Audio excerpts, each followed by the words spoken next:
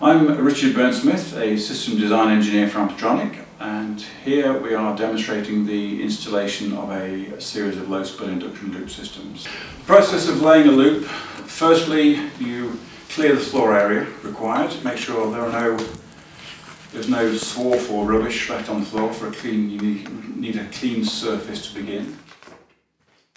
This reduces the chances of any swarf or grit piercing the insulation on the loop and grounding the system.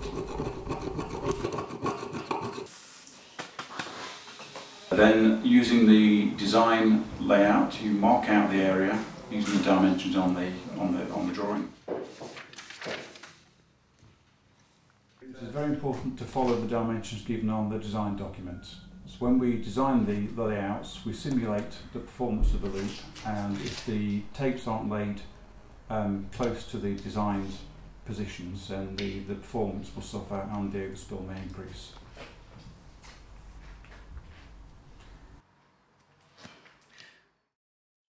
The next step is to lay the base tape. We do this so the loop does not become shorted to ground, especially with raised access flooring. It also ensures that the copper tape is not pierced by any material not cleaned off the floor properly before installation. There are two main benefits of flat copper tape. The first is that it is very flat and it will go under carpet and vinyl without leaving a visible bump. The second is more for our own benefit, is that it has lower inductive resistance, therefore we can put more tape and have longer runs for each amplifier.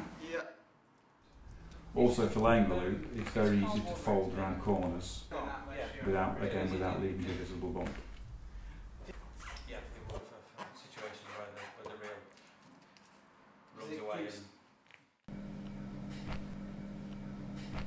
Sometimes it is necessary to solder two ends of copper tape together. If the loop is longer than the single roll of tape, you'll need to draw in a second roll. To do this, tin the ends of the tapes and press together, making sure the solder flows to make a good connection. When the join has cooled, cover it with insulation tape to prevent it shorting the ground.